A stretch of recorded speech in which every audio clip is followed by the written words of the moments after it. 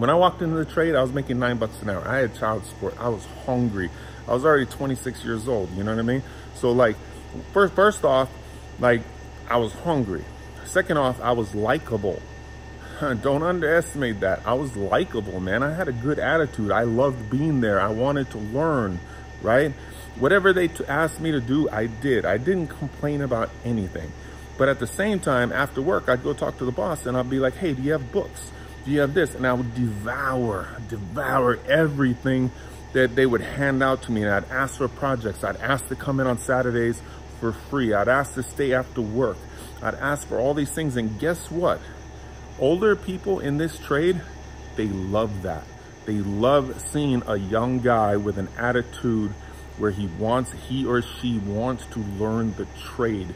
And when they see it, they will give upon themselves, right? Now I'm on the other side. I'm the old guy, right? I'm the old, not so old, but I'm the guy who's been in the trade for 20 something years. And I've made decisions in business and education to say, you know what do I want to do with my life? I want to teach. I want to lift people up. I want to bring forth education.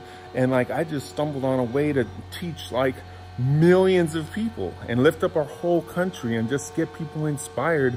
And I'm like, this is why I'm on this phone right now, right? So if you're young, have a positive attitude. Don't take in the negative. If you feel that you can do something yourself, right? And you believe it and you have just cause, right? Then basically walk it boldly, right?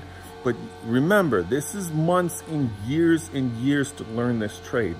You gotta put the time in, and you gotta make sure that you're bringing greatness, that you're bringing workmanship, you're caring about somebody else's machine and their tools and their things, right? And you gotta be that person that is willing to come in early, leave late, come on the weekends, make it happen. And guess what? Your money will go up.